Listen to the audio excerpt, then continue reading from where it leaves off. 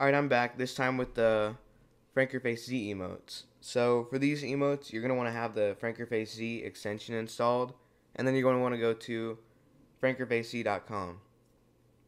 So once you're there, you're going to want to obviously get your channel linked, but then you go to emotes and then public library.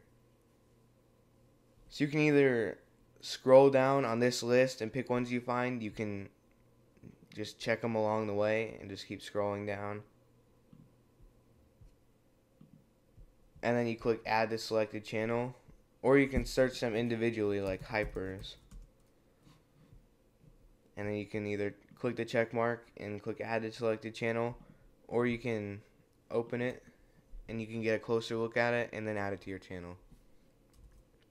So it's pretty easy, and you can get, I think, 25 emotes on your channel instead of BTDV's 15 for free. And also for $5, I think you can get the FrankerFaceZ supporter badge on Twitch and get double the emotes forever. But yeah, that's how you get the FrankerFaceZ emotes on your channel.